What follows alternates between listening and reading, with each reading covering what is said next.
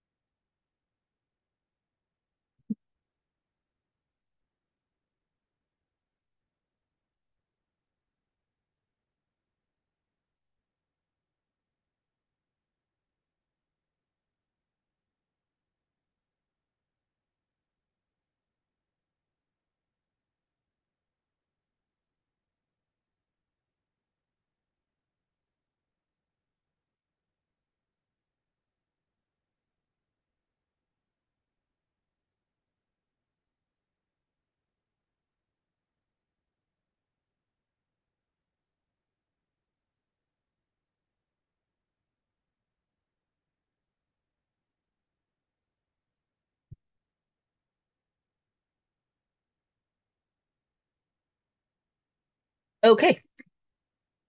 This is part 21 in our continuing series on the fourth chapter of Bava Metzia. And we are going to be on pages 54b and 55a this evening. We are about 2/3 of the way through the chapter. I hope we're on schedule to finish the chapter this school year. I guess we'll see. Um, in any case, we've been discussing various different issues about the extra fifth that you sometimes have to pay when you uh desacralize something or when you pay back for something that you took without permission. And we have a new issue this evening, which is that this is going to be a little bit complicated, and I will do my best. But if it's not clear, I guess maybe we can try again next week. But I'll do my best. The issue this evening is whether the fifth is itself subject to the requirement of a fifth. Okay, and for some of the fifths, it's going to be clear that they are. And for others, we're going to try to figure it out, and maybe we'll figure it out, maybe not. But we're going to start with one where it is clear. So let me read it, and then I'll do my best to explain. Amarava, Gabe Gazel, Ktiv, I think that should be Gezel. Sorry. V'chamishitav Yosef alav. So when the Torah is talking about theft, and this is gezel, not geneva, the kind of theft that you do not sneakily. So this is, I don't know, pickpocketing or mugging or something like that, not sneaking into someone's house when they're not there. With reference to that kind of theft, if you are made to take an oath about the theft and you swear falsely, and you then admit that you swore falsely, then you have to refund the money that you stole and pay an extra fifth. And there the pasuk says, "V'chamishitav Yosef alav," right? And he will add his fifths to it. And the word fifth seems to be plural. This yud here between the tuf and the vav would ordinarily make it plural. Is not clear what that would mean. And so that's what we're interested here. Utnan, and Mishnah says, Natan lo et keren v'nishba lo al hachomesh. So suppose that you, in fact, stole the money, and then you swore falsely about it, and then you admitted that you swore falsely, and so now you owe 125% of the original amount of money, and you pay the principal of the money and deny that you owe the fifth. And they say, you swear that you don't owe it, and you swear, and then you admit that you swore falsely. So now have you stolen this fifth such that you now have to pay 125% of it? And the answer is yes. Hareza mosif chomesh al chomesh ad sheyitma'et hakeren pachot mishaveh pruta. You continue. Yeah. Why wouldn't you owe the fifth if you stole the money? So the question is really, I think, whether swearing falsely about money that you only owed to begin with as a fine, whether that's the same thing as swearing falsely about money that you stole. Because you didn't actually do a physical act of stealing with this money. You just refused to pay it when you were fined. So he refused. Okay, so he stole, say, 100. Yeah. So the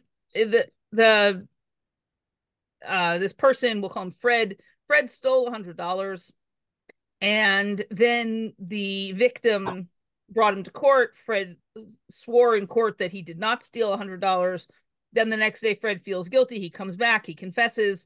So the court says, okay, now you need to pay back $125. Fred hands the victim a $100 bill and says, I don't owe you 25. The court says, that's ridiculous. Will you swear that you don't owe the 25? And Fred says, yes, I swear that I don't owe 25. I still don't get it. And Why wouldn't he owe the fifth? 1 second. So then he comes back the next day and he says, I lied when I swore that I didn't owe 25. And so now we're saying that he owes not just the 25 he lied about, but also an extra 25% of that, which now the numbers are going to get messy. But let's call that $6. So now we're going to make him pay $31. And now he coughs up the $25 and lies about the $6 and swears that he doesn't know the $6. And then he comes back the next day and says, I'm sorry, I lied about the $6. And they say, well, okay, now you owe $7.50. He pays the $6 and lies about the $1.50 and swears that he doesn't owe $1.50. Then he comes back the next day and apologizes for lying about the $1.50. And they say, well, now you owe $1.90. That these numbers are not exactly right anymore because I'm approximating, but close enough. Right. And he pays the $1.50 and lies about the 40 cents. And at this point, we say 40 cents is worth less than a pruto. We're not going to convene a court case over 40 cents. Go away. So, and why is he swearing on something that halacha Okay, determined? So this guy's behavior is obviously not responsible, and it may not be rational. But I think the Mishnah is trying to give us a theory about how the chomesh works, that if you don't pay the chomesh, that's stealing. And the way that we're expressing that is by saying that you owe a fifth on it if you swear about it. Now, it doesn't seem very likely that he's going to do it, but it's not. In general, the Mishnah doesn't require its cases to be likely. They just have to be physically possible. And this is certainly physically possible. It's not impossible. It's just stupid. Right. I guess I just don't understand why he's even being asked to swear on something that everyone knows he has to pay. So I guess there's two possibilities. One is that they think that they can force him to pay it by telling him he has to swear, because most people would rather pay than swear. Although once you've discovered that this guy doesn't feel that way, I would think you'd stop. Right. The other possibility is that he doesn't actually have the money and they're trying to, create a court record that will, allow them to collect later. Okay. But I don't really know for sure. Okay, well, those make sense. Okay, thanks a lot. Sure. Okay. So that's the fifth, the extra fifth, the chomesh that you pay for gezela, for stealing and then swearing falsely. That fifth can propagate. It produces another fifth, which produces another fifth, and so on if you don't pay it. Okay. Our next case is about truma. Gabe truma aktiv. With reference to truma, the Torah says, "Ish ki yochal kodesh bishgaga v'yasaf chamishito alav." If a man eats something holy by mistake, then he will add a fifth to it. Utnan, and the Mishnah says, "Ha'ochel truma b'shogeg mishalem keren v'chosh." Somebody who eats truma by mistake pays principal and a fifth. So if I, by mistake, ate say a pound of truma grapes, Now I take a pound and a quarter of grapes and I give them to a Kohen as truma. Okay, it's important that it actually be fruit because of what's going to happen next. And it doesn't matter what I did with it. If you ate it or you drank it or you used it as moisturizer, any of those counts as eating for our purposes here. So if I drank truma wine or I anointed myself with truma olive oil or I ate my, as I said, truma grapes, echad truma tahora ve'echad truma tmea, and it doesn't make any difference whether the truma was tahor or tameh, even though even a kohen can't eat truma that's tameh. But whatever, it's eaten already. It's too late. Either way, mishalem chumsha v'chumsha d'chumsha. He pays a fifth and a fifth of a fifth. So in the example that I gave, I ate a pound of truma grapes. And now when I realize that that's what I did, I take a pound and a quarter of truma grapes and I give them to, right, that's 20 ounces of truma grapes, and I give them to my brother-in-law, the Kohen, as truma. Except now by mistake, while I'm at his house, the extra 4 ounces of grapes that I gave as the chomesh, I eat them by mistake. So now I realize my mistake, and I give him 5 ounces of grapes back as a repayment for the 4 ounces that I ate. And then the next day I come and again I make a mistake and I eat the 1 ounce of that was the extra ounce I gave yesterday of grapes. And again, it was a mistake. So I give 1 1/4 ounces the next day as payment. And this one doesn't actually seem to have this one does not say that it terminates when the amount becomes so small as to be ridiculous. I don't know whether it has a termination point or not, but it doesn't say that it does. Deborah, okay. Yeah. How do you know from the text that he actually ate the fifth? Where does it say he ate the fifth? Because it says that he pays a fifth of a fifth. Right. And the only reason that he would pay anything for the fifth is if he ate it. So we're assuming that's what it means. Yes. But and I think mostly what it's telling us is that the food that you gave to replace the truma, even the extra food that you gave to replace that isn't really replacing truma, it's just a fine, becomes real truma. It has all of the legal status of truma so that it generates fines if you eat it by mistake and so on. Okay. Although, as I said, there may be a termination point at which you have eaten so little that no one cares. But if so, the mission does not tell us that. It could be. Harvey suggests that maybe the termination point is 1 grape. Maybe. I don't know. Sometimes we're a little nutty about truma and kudshim, so maybe not. I don't like to predict these things because I don't actually know the answer. Okay. However, okay, so I think we originally had 5 different areas of law in which there was a chomesh. And we certainly at least 2 others that we haven't addressed here. Right? We have said that there is a fifth of a fifth in truma, there is a fifth of a fifth in theft. We have not addressed the question of the extra fifth that you pay when you desacralize your own maser sheni. And we have not addressed the question of the extra fifth that you pay when you desacralize your own donated sanctified property. And that is what we're going to spend the rest of the evening.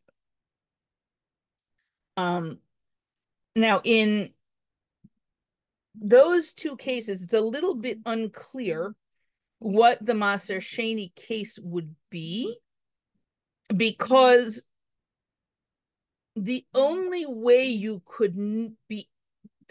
possibility of desacralizing the fifth that you gave as money would be if you then turn it into food, which, right, so you took it to Yerushalayim, you bought food with it, now you're supposed to eat that food as Maser Sheni. And now there is a machloket, whether it's possible sometimes, as we saw this machloket a couple of weeks ago, whether it's possible to desacralize that food again. And I think that's what our discussion has to be about, is whether the food bought with the extra fifth of the money from the Maser Sheni, whether when you desacralize it, you have to pay an extra fifth, according to the people who think that's a possibility. But the Gemara never lays out exactly what it's talking about. Okay, In any case, let's read this. So v'ilu gabe maaser. So with reference to maaser lo michtav ketiv, it doesn't say that it was written in the Torah. Velo mitnatana, and it doesn't say that it was taught in a Braita. Velo ibayalan. And it doesn't seem like we have asked a question among us Amoraim, right? In all of the three layers of history that the Gemara is able to see, it doesn't look like anyone's ever, up to the point where this Gemara conversation is happening, dealt with the question of whether in Maaser Sheni there is such a thing as a fifth of a fifth. And Gabe Hektesh, sorry.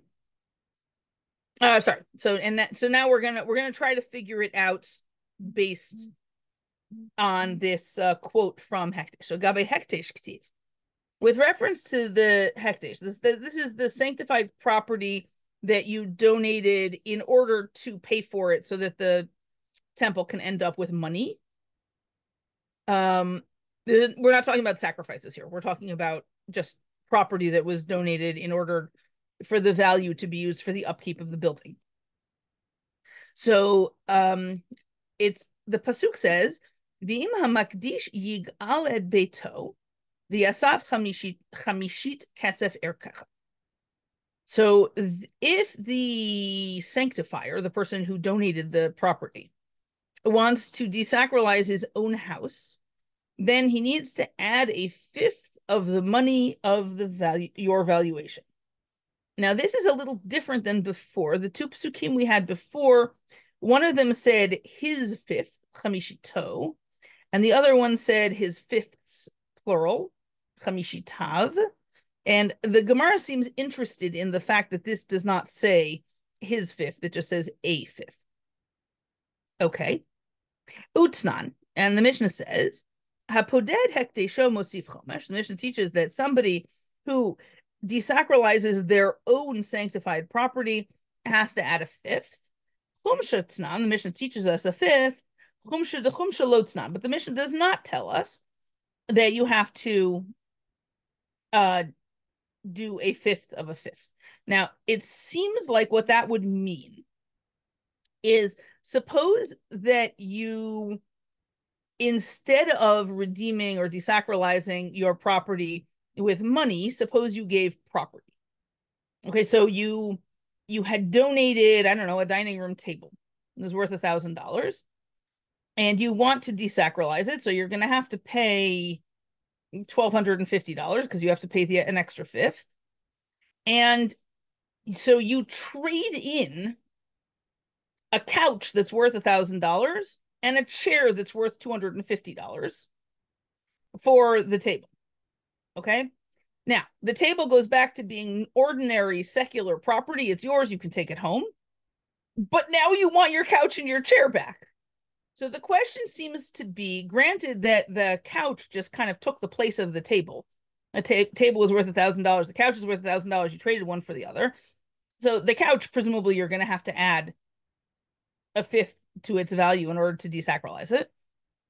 But the chair wasn't really, instead of anything, it was just the extra money they made you pay. So do you have to pay an extra fifth when you desacralize the chair also? Okay. And keep in mind, by the way, that anyone else who buys this stuff from the temple treasury at the auction does not have to pay the extra fifth. So it's not the case that everybody who desacralizes this stuff has to pay the extra fifth. It's only the original owner. So it seems like there's some kind of technicality happening here, and we're not sure whether that technicality only happens with the original donation, or with the original donation and things that replace it, or with the original donation, the things that replace it, and the extra fifth. Yes, John. So if it was the brother of the person or the spouse of the person, does it still mean that they don't have to do the extra fifth? Or is So there I don't some actually, relationship? I'm not sure that I've seen a text about the Hekdesh case in that regard. Mm-hmm. With Maaser Sheni, the answer is that those are separate people. Unless the brothers are living off of the undistributed estate of their father who has died, but the property hasn't been divided, in which case they might legally be one person. But except for that one very specific case where their money is so tangled up, it's impossible to separate it. Brothers are definitely separate people, and even spouses are mostly separate people, according to most people. Okay, so, and it probably works the same way here, but I haven't specifically seen it addressed about this. Okay, so the Gemara tries to compare it to Truma and see if we can make something out of that. Ma'agabe Truma k'tiv v'yasaf. So by Truma, the verse says he needs to add, or he will add. Gabe hektesh nami haktiv v'yasaf, and also by the sanctified property, it says he will add. So maybe they're the same, in which case he would need to pay a fifth of a fifth. O Dilma, or maybe Gabe Truma k'tiv v'yasaf. With the Truma, it does say, and he will add, Ish hakalta levav de v'yasaf v'shadit le al chamishito have le chamishitav. So maybe what really happened with the Truma is that, remember that the reason why we said there was a fifth of a fifth for the theft case is because the pasuk about the theft had the word fifth in plural. It was v'chamishitav and his fifths. So maybe what really happened with Truma is that we said, well, we've got this extra vav on v'yasaf, and he will add. Let's take it off of v'yasaf and put it on the end of his fifth of chamishito. Then we'll pretend it's really a vav, yud, sorry, not a vav. Smush it all together and pretend that it says chamishitav. We're going to move this little line over here from v'yasaf and stick it over here on chamishito to turn it into chamishitav, which is a very strange kind of midrash. I think this is the only place I've ever seen this style of midrash in which we're actually literally suggesting that we turn a letter on one word into a different letter that's of the same shape, but a different letter on a different word. That seems extraordinary, but that seems to be what we're doing. And it would become Havale Chamishitav, it would become his fifths. So maybe that's how we learned to begin with, that Truma has a fifth of a fifth. But Gabek Hektesh Ktiv, but the pasuk about the sanctified property says V'yasaf chamishit. It just says, and he will add a fifth. Avagav dechisha kalt levav de v'yasaf. Even if we take off the vav of the word, and he will add v'shadid le'al chamishit, and we add it to the word chamishit. So havale chamishito. In the end, you'll still only have his fifth. You don't have enough little lines to make it plural. So maybe we can't make the case with the sanctified property. Maybe we can't say that we're going to have a fifth of a fifth because we don't have an extra little line lying around that we can use to make the word fifth plural. Okay, so we're going to try something else. So let's try instead. Let's try a logical derivation instead of a textual one. And let's say that this extra stuff that got donated to the temple as the extra fifth payment when I was desacralizing my property, let's say that it is going to have the same status as what we're going to call hekte sheni, secondary consecration, which is when I make something holy because something else is holy. So for our purposes at the moment, let's say that the secondary consecration is the couch that I traded for the table. Right? Originally, the table was holy. I traded in the couch, so now the holiness moved from the table onto the couch. The couch is not holy because I said it's holy. It's holy because it, absorbed its holiness from the table. So let's say that the chair that I paid as my fine for desacralizing my own property, let's say that the chair also absorbs holiness from the table in the same way, and I'm going to have to pay an extra fifth for it also because it is secondary property. Now, we're going to have to prove that secondary consecration has a fifth, which is where we're going now. The Amar Rabbi Yoshua ben Levi, and Rabbi Yoshua ben Levi says, a hekdesh rishon mosif chomesh, al hekdesh sheni ein mosif chomesh. So Rabbi Yoshua ben Levi says there is only a fine of a fifth when redeeming your property if it was the stuff you originally consecrated. So, in fact, it sounds like my table, which I consecrated to begin with, I would have to pay an extra fifth. But the stuff that I trade in for the table, all of it, even the stuff that represents the original value, the principal value, I'm not going to have to pay a fifth for it. Rabbi Yoshua ben Levi says this fifth thing only happens once on the thing that was originally consecrated. Okay. Amarli Rav Papi lo Ravina. Rav Papi said to Ravina, Hachi Amar Rava. Rava said the following: Chomesh ketchilat hektesh dam. Rava says the fifth is like the first consecration. So it sounds like what we have here is Rabbi Yoshua ben Levi and every Rava are agreeing that the thing I trade in for the couch, for the table, I'm not going to have to pay an extra fifth for. I paid that fifth by paying it on the table. But the extra stuff I trade in for to pay for the fifth, that stuff's not being exchanged for anything. That's the first time this thing is being holy. And so Rava says I do pay a fifth on the extra stuff. And Rabbi Yoshua ben Levi says, no, you really only just pay the fifth on the original donation. Okay. My Haviela. So what kind of discussion do we have quoted about this? And I am not sure we're going to get to the end of this tonight, which has not happened in years. But if it happens, it happens, and we'll deal with it next week. Amar Rav Tavyomi, Mishmei Dabai. So Rav Tavyomi says the following in the name of Abaye. Amar Kra v'yasaf chamishit kesef erkach. The Torah says, and this is the same pasuk that we quoted before. It's actually, you can see in the citation, more than one pasuk. It appears more than once, but it's the same words. And he will add a fifth of the silver of your value, your valuation. Makish chumsho lekesef erko. It says that it connects physically, like they're right next to each other on the page. The fifth to the valuation. Ma kesef erko mosif chomesh. So just like you add a fifth on the valuation, af kesef chumsho nami mosif chomesh. You also add a fifth on the chomesh. Okay, so now it sounds like we have a three-way dispute. It sounds like Rabbi Yoshua ben Levi says the only time that you are going to pay an extra fifth is going to be on the original donation. Anything that derives from that, no extra fifth. Rava says the original donation gets a fifth.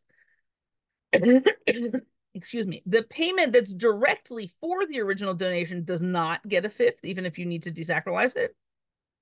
But the fifth that you paid for the original donation, that's a new thing, so it does get a fifth payment.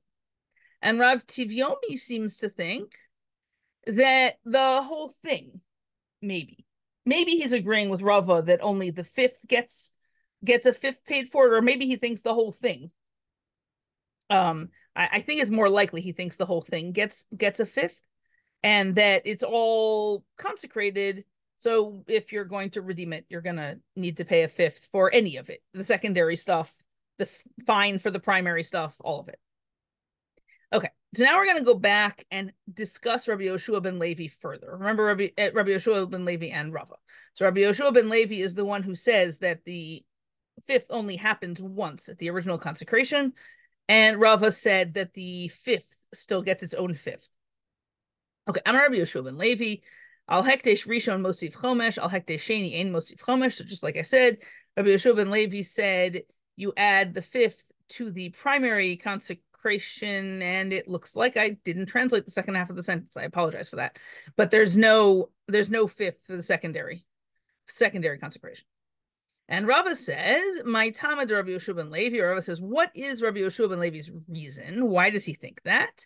Amar Kra v'im hamakdish yigal beto. The Torah says, if the sanctifier will redeem his house, hamakdish velo hamatpis.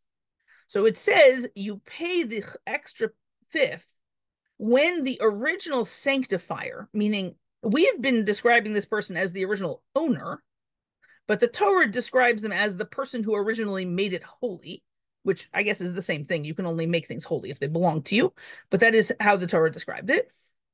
And Rava says, look, Rabbi Yehoshua ben Levi is very interested in this word that he sanctified it, he made it holy, because we only use the word makdish about that first original sanctification, the original donation. If you make something holy by connecting it to something else that's holy, that's actually a different verb. And that verb is matpis, which means to attach or to connect or to something like that. So Rabbi Yehoshua ben Levi says, well, it says the sanctifier, so the person who sanctified it that's only the first one. We don't use that word about making something holy because something else was already holy. Okay, so now we switch scenes. Tani Tana Kamed Rabbi Elazar. We're in now the Beit Midrash of Rabbi Elazar. Not clear how he relates to any of the other people. He is going to mention Rabbi Yehoshua ben Levi in a few minutes, so he's certainly later than him. And a Tana recited a Braita in front of Rabbi Elazar. A Tana in this case is not a person from the time of the Mishnah, but a person whose role in the Beit Midrash and possibly even their profession. It's not clear to me whether this is a full-time job or a part-time job, but the Tana's job is to be a human library of memorized texts. Sort of like in Fahrenheit 451, although without the quite as much oppression and without book burning, right? So in Fahrenheit 451, you have a person who has been assigned to each of these works of literature to memorize it and remember it because the books are all being destroyed. They want to be able to reconstruct them later. So in this case, it's not that so much as that we have a tradition that is not supposed to be written down. It hasn't at this point yet been written down. And so you have people whose job it is to keep track of certain parts of the written tradition. And they're in the Beit Midrash, and you call them over and you say, well, what text do we have about whatever? And then they recite stuff at you. Okay, so this Tana recited the following Braita. V'imba behimat me'a ufada berkecha. So, and this is from the same chapter as the other stuff that we've been quoting. But before we were quoting the passage about desacralizing your house if you had donated it. And now this is later on when it talks about if you donate a non-kosher animal, right? An animal that's not capable of being a sacrifice. So the temple doesn't have any use for it as an animal. It's really just there to be sold for the upkeep. So if it was a non-kosher animal, then he redeemed it with your value. So just as a non-kosher animal is unique, not that the specific animal is unique, but that the status of a non-kosher animal that has been donated to the temple is unique. It's weird in the sense that it has to be temporary, right? The temple, it can't hold on to this animal. It doesn't have any use for it in the long term. Unlike, for example, if you donate your house, theoretically at least, if the temple needed to, it could dismantle your house and use those pieces of rock or those pieces of wood to repair things in the temple, right? And if you donate a cow, the temple can offer it as a sacrifice. The donkey is useless. Yes, John. I could imagine using the donkey to carry things to the temple. Sure. So that doesn't make it. So I think the word is not useless, but something different. So it is temporarily useful. In the long run, eventually it won't be able to work anymore, and its body will be useless to the temple. Unlike the stones from your house, which theoretically could be incorporated permanently into the temple, or the cow, which theoretically could be offered as a sacrifice, burned on the altar, the whole thing, all the way to the very end when there's nothing left, could be useful to the temple. The donkey is useful as long as it's alive and able to carry stuff. Eventually, it turns into something that's not useful anymore. In the very eventual, it will turn into a dead donkey, but even if sooner or later, it's going to turn into an elderly donkey that's not so useful. So that's why it's unique in that unlike all the other things you donate, it can't become permanently useful, which is something that we are going to call that permanently belonging to the temple status. We're going to call that final consecration in a minute, but donkeys are not capable of that. They're not capable of being permanently consecrated. Its beginning is as a consecrated property. It starts out holy. It has become holy. Vikula l'shamayim. It belongs right now completely to God. Umoalim ba. And if you use it right now, you violate the prohibition on me'ila. Me'ila is the prohibition on using stuff that belongs to God. It's sort of stealing from the temple, except you don't actually have to cost the temple money in order to have done it. You just have to have benefited. So we are now going to learn that just like this behemat me'ah has those features, likewise anything which is primary sanctification, meaning you declared it holy, and it belongs entirely to God, it will also have me'ila. Now, an animal that you donate as a kosher animal, you donate as a sacrifice, does not belong entirely to God, right? Most animal sacrifices, either a kohen or the owner is going to eat some part of it, often many parts of it. And even an olah, which is entirely burned, the skin goes to the kohen. So those things are the animal is not completely the property of God, unlike this donkey, which completely right now belongs to God, and God actually has no use for him. Okay, so and the claim here by this Tana teaching this Breita is that that is a category, things that belong completely to God, that there is me'ila. Okay. So Amar le Rabbi Elazar l'Tana. So Rabbi Elazar said to the Tana, Bishlam akul l'shamayim. He said, I understand this idea that something that belongs completely to God is the thing that you violate me'ila with. Limaute kachim kalim, because that excludes kachim kalim, which I guess literally means light sanctification or something like that. But it means sacrifices that are eaten partly by the owner, right? A shlamim or a toda or a korban pesach. Those things are called kachim kalim. Those things, there's no me'ila in the sense that the owner, when they eat it as part of their sacrificial offering, they're not violating the Torah by eating it, because that's what they're supposed to do. Okay, so those things are what's being excluded when you say there's me'ila when it belongs completely to God. Kevan de'it lehu lebalim begavai, who since the owners have some rights in it, late behu me'ila. So we can't say that it really has a prohibition of me'ila. But Rabbi Elazar goes on, he says, Ela tchilat hekdesh lemu'ute mai. But when you said that the non-kosher animal is unique or is particular in that it is primary sanctification, what are you trying to exclude? Anything that I say donate to the temple is primary sanctification. Tchilat hekdesh hu de'it bei me'ila, sof hekdesh leit bei me'ila. And furthermore, are you trying to tell me that when it first becomes holy, it has a prohibition of me'ila, but when it reaches a level of final sanctification, it doesn't have me'ila? So, right, those if instead of selling your house, they had decided to dismantle your house and use those stones to make an addition onto the temple, so there would totally still be a prohibition of me'ila on those stones, even though they've now reached a level of final sanctification. So it doesn't make any sense to say that there's only me'ila on primary sanctification. That doesn't make any sense. So he says, maybe that's not what you meant. Maybe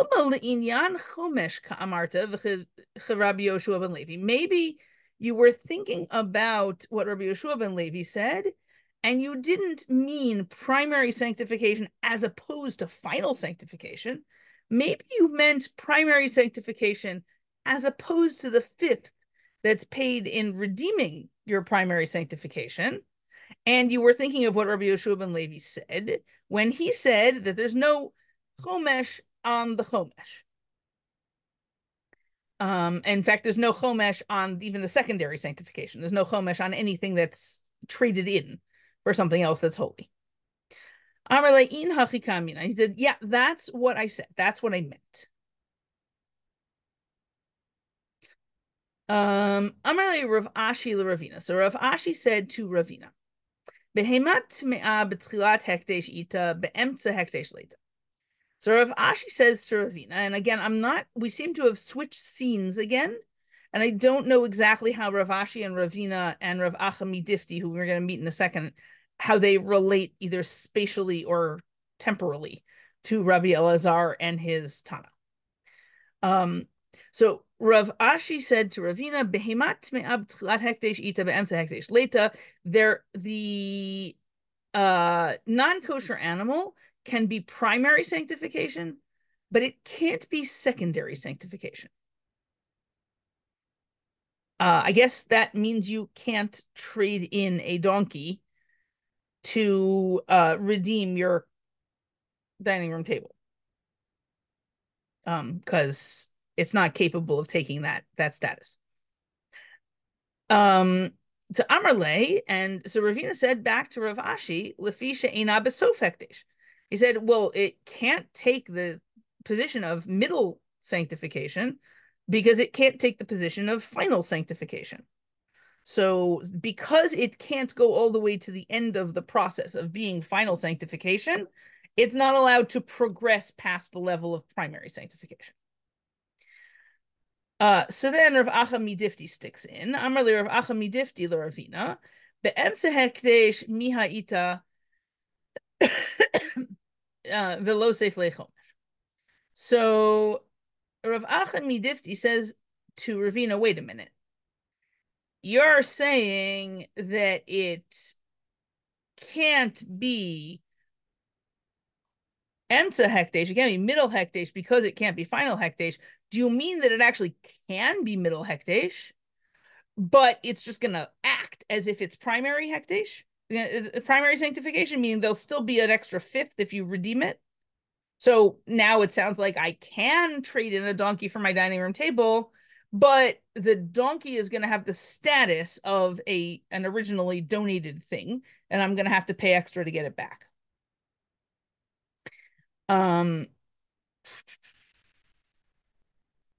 Amarle, so Ravina said back to Rav Achami Difti, Harehu Kesof Hekdesh.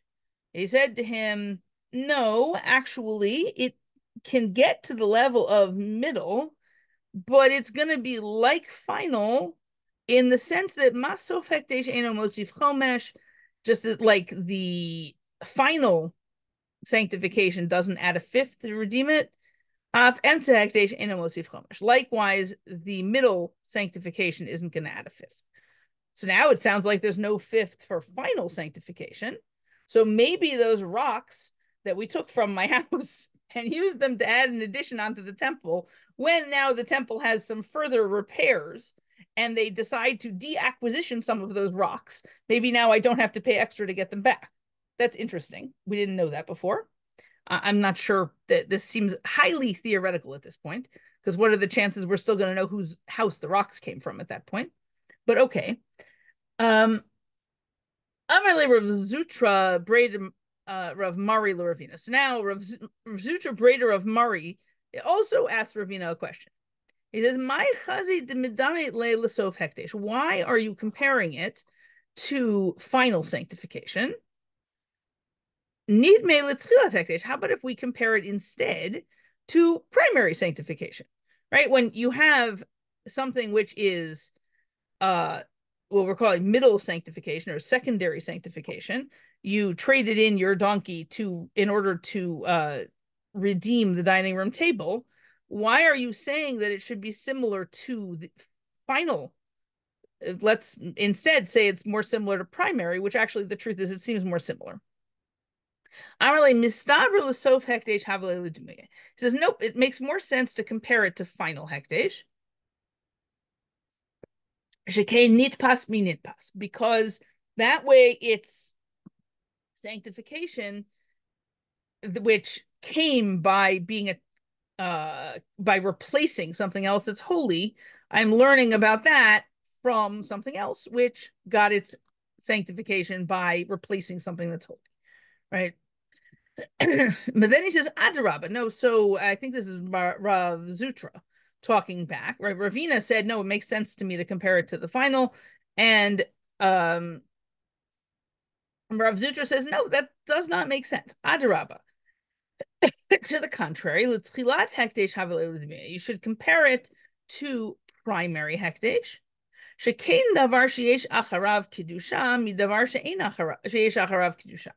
Because we should compare things that still have other layers possible in the future with things that have other layers of holiness possible in the future.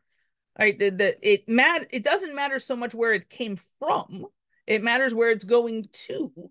And the donkey is more similar to the dining room table than he is to the rocks that were reused in the walls of the temple, because the donkey and the dining room table both have a future of becoming holy and becoming not holy, making other things holy, whereas the rocks have reached their final destination. They don't have a future.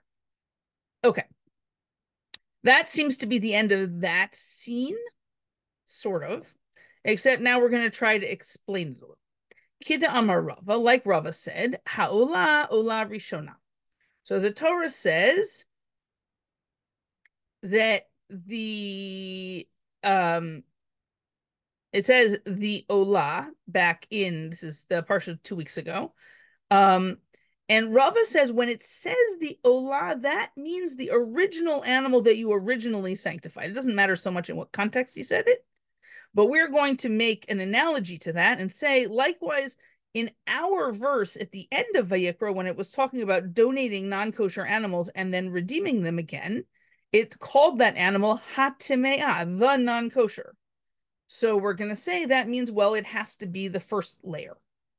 And in fact, it can't be replaced and it can't replace something else. You can only have a Tme'ah as primary sanctification because that's what the on the non-kosher animal was telling us, is that it has to be this one. Tanya Kavatei Rabbi Yoshua ben Levi. We have a Breita now supporting Rabbi Yoshua ben Levi. Rabbi Yoshua ben Levi is an early Amora, but he's still an Amora, and we're now going to we're quoting a Breita that seems to support his position that there is only ever a chomesh on the original donation. Parat zu tachat parashel hekdesh. So the Breita has a case. Suppose I go to the temple treasurer who is auctioning off this cow that people donated. You have to imagine that it's a cow donated for temple upkeep, not a cow donated as a sacrifice. So maybe there's something wrong with her, such that she's not qualified to be a sacrifice. Not clear. In any case, the intended purchaser says, I will give you a different cow instead of that cow. Or talit zu tachat talit shel hekdesh, or I would like to give you this talit instead of that sanctified talit that you're trying to auction off. Then what happens? Hekdesho padui v'yad hekdesh al ha'elyon. That works. The sanctified property successfully gets desacralized, but the temple treasurer has the upper hand, and what that means is that we're going to do an appraisal of both objects, and if the object you traded in wasn't worth enough, you're also going to have to cough up some money. If it turns out the object you traded in was worth too much, too bad. Right? That's why we say he's the upper hand, is that they can make you pay more, but you can't get anything back. Parazu b'chamesh slaim tachat parashel hekdesh. If on the other hand you come to the temple treasurer and you say, this cow which is worth 5 selas. I'd like to trade it in for that sanctified cow over there. Or talit zu b'chamesh slaim tacha talit shel hekdesh. Or this talit, which is worth 5 selas. I'd like to trade it in for that sanctified talit. In that case, hektesho padui, that works. You've successfully desacralized it. And al hekdesh rishon mosif chomesh, al hekdesh sheni ein mosif chomesh. And the Braita just kind of tacks on at the end, by the way, the hekdesh rishon, right, the thing that you're trying to get back from the Temple of Treasure because it was donated, that if you're its original owner, you have to pay a chomesh. But hekdesh sheni, but the secondary sanctification, so the cow or the talit that you are trading in, that you're not going to have to pay a chomesh for, even if you, the owner, redeem it yourself. And that seems to support Rabbi Yoshua ben Levi's claim that it's only the original donation that has an added payment of a fifth. The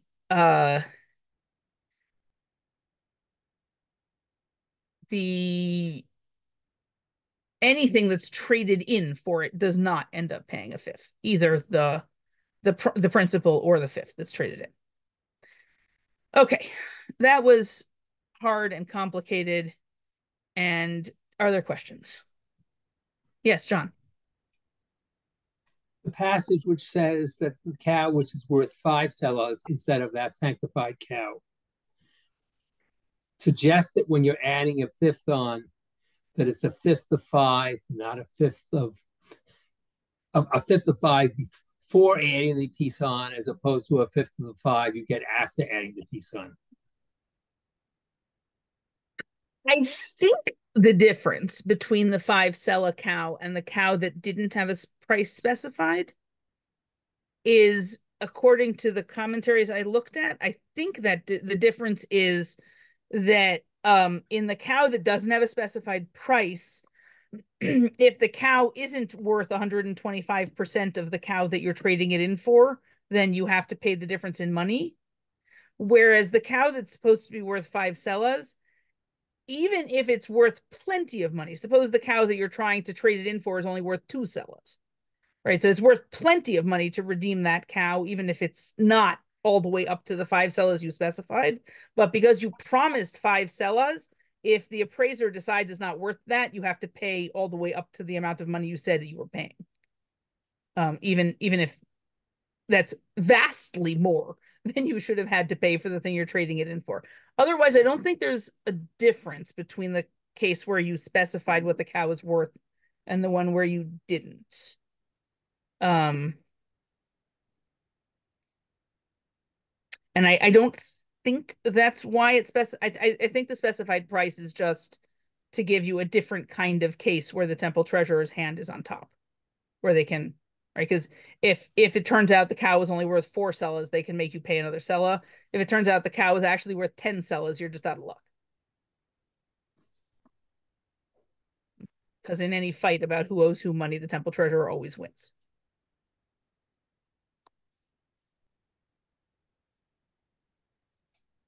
Does that make sense?